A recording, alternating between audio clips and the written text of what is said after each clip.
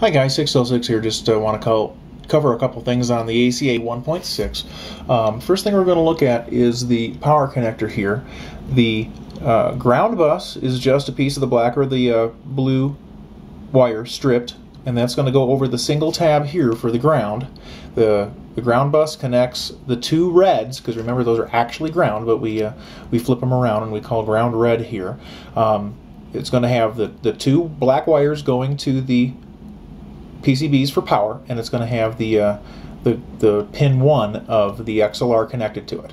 The center pin of this connector has the double twisted red. I put a little bit of heat shrink over this just for insulation, and you can choose to do that or not, as you see, and that's going to go up to the front switch. Okay, moving up, we've got the switch here configured to make it in between RCA mono and RCA input monoblock, bridge monoblock, or standard stereo. If you see that both connections are on the same side of the switch, that's the center, that's the bottom, and then we're going to go ahead and bring that down to the black output on the white side. It's going to go to the middle part of the switch through the 39K resistor to the input of the red. Now the red gets pretty busy. The red RCA here has the resistor.